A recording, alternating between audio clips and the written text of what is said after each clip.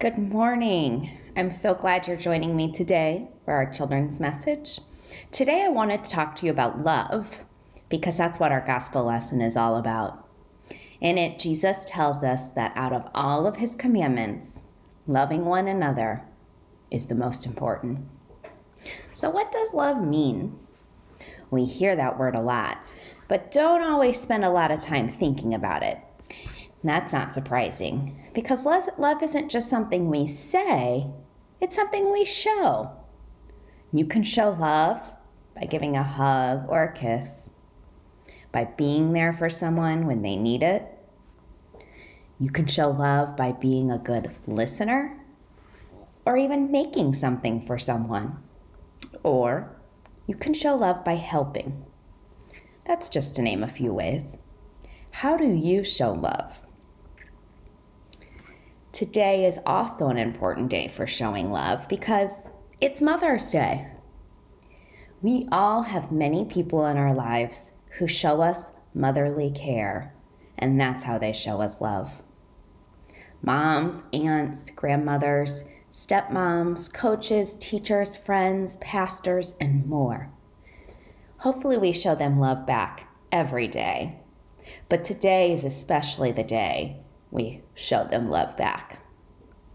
So isn't it perfect that today on Mother's Day, our gospel reading is all about how loving one another is the most important commandment.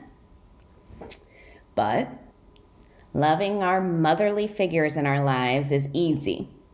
And when we think of people that we love, these are probably the people that first come to our mind.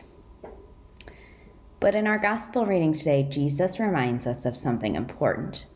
He doesn't just say, pick a few important people to love. You know, easy ones like your mother. No, that's not what Jesus says. He tells us to love one another, period. He wants us to show our love to everyone and treat everyone with special care and kindness. Jesus means loving everyone, no matter their race, no matter their gender identity, no matter their sexual orientation, no matter what country they are from, or how much money they have or don't have, whether they're old or young or whatever age they are, whether or not they're even a citizen of our country, even if they're a different religion, or even if they are a total stranger. Jesus wants us to love one another, period. So think about how you will show your motherly figures love today on this Mother's Day, and then hopefully every day.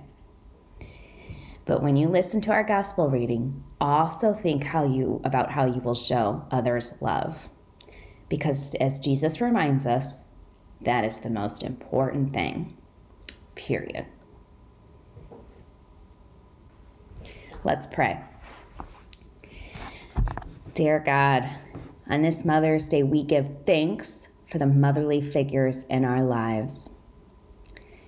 We pray that you continue to watch over them and bless them. We hope that they feel our love today. We also give thanks for Jesus, who loved us and showed us how to love others. Help us to love others as you love us and as Jesus loves us. Amen.